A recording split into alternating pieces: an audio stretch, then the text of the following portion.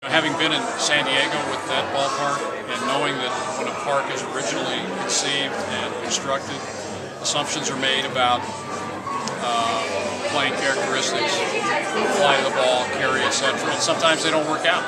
The thing is, I think more scoring makes more sense because it's more entertaining. You see how it balances out. It's a relative change. So will it help us or hurt us more than the opposition? I don't think we really know that at this point. From a legal standpoint, an offer is something that, if accepted, something that if accepted becomes an immediate contract. That's a legal offer.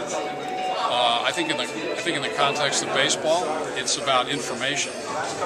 It's not really about being able to accept something immediately in a strictly legal sense.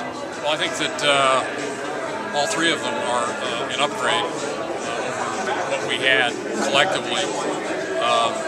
Still very happy with some of the others that we have in the bullpen, but given where we were last year, I think we've got a better shot at more consistency in the 7th, 8th, and 9th innings. We weren't looking to bring in 3, we were looking to bring in 2. We're happy we got the 3. And so what was a weakness, I think, is a modest strength for us right now, at least in terms of candidates for the bullpen and more legitimacy at the end of the game.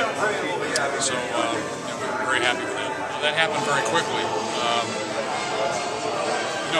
There's a lot of talk at the winter meetings and other times about trades, but a lot of it is very tentative.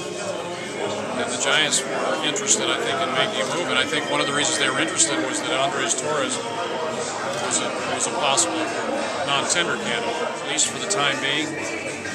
Our catching situation is going to be a year-to-year proposition.